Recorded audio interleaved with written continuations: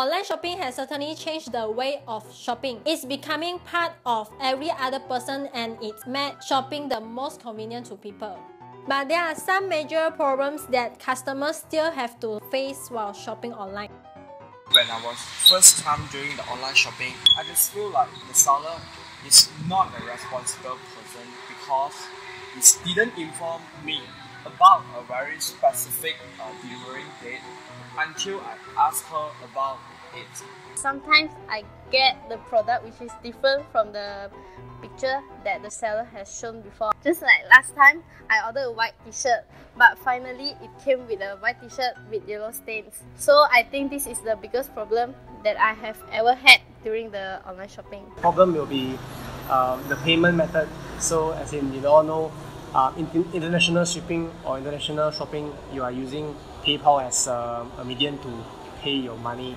But some of us don't have PayPal account because we don't own a credit card when we are below 21. And also the problem of shipping, as in shipping from overseas and shipping in local is different because we can't really track the package when it arrives in Malaysia. So we have to directly send email back to the seller to know whether the package is arrived in Malaysia or not. I should read the review about the seller before ordering the product. So I think this can help me to avoid the problem in the next time out. For those who shop under 21 without credit card, so I believe they should have put more option for us to choose to pay our shopping fee. And now we are here with Lee Sydney, an online shop owner. Customer demands and expectations are getting higher and higher.